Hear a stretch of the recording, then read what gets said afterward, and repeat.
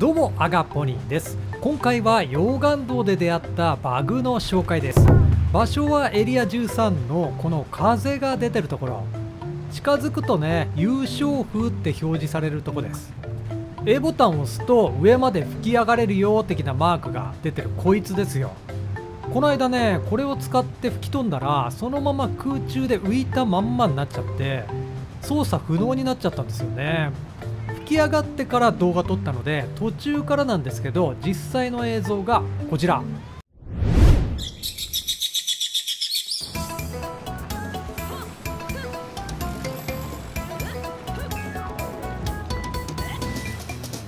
掛け声はいいんだけどさ、全然動けないんだけどどうしようこれ。こういう大道芸を身につけるために溶岩道に来たわけじゃないんだよな。何もできない。どうすんのこれ。メニュー系は開けるんだけどアイテムも使えないもんね。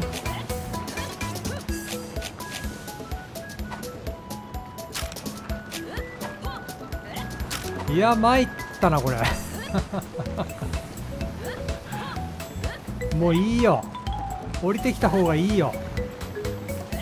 そのお腹でピンポイントで風を受けてもう絶妙なバランスで中心から外れないっていう芸はもういいよ。もう降りてきていいよ。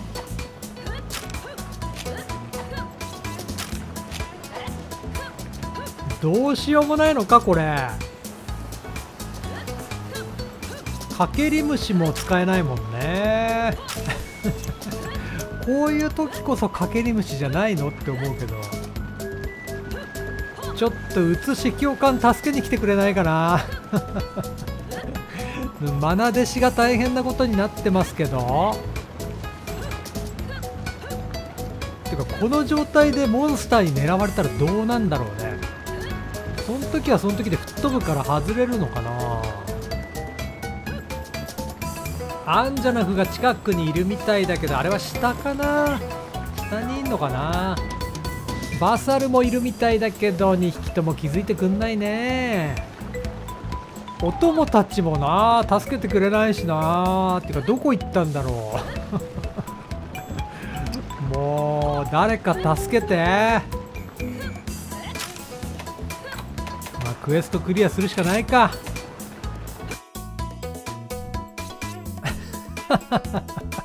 シュールだな。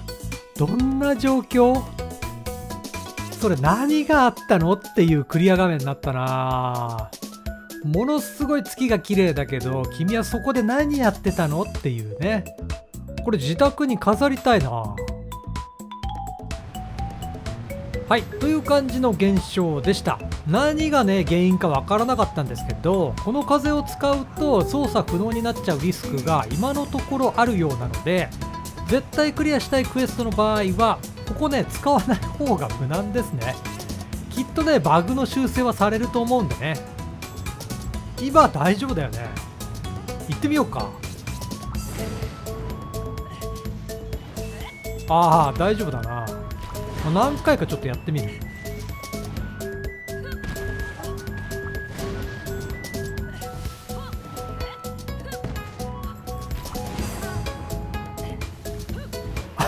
またなった。何これ危ないねここ。再現率なかなか高いわ。いやー大事なクエストの時は使わない方がいいですね。ちなみにガルク呼んでもダメだよね。ダメだね、来る気配なしファストトラベルもできないよね。ということで注意喚起を含むバグの紹介でした。はい、この動画が少しでも面白いと思っていただけましたら高評価とチャンネル登録で応援のほどよろしくお願いいたします。それではまた。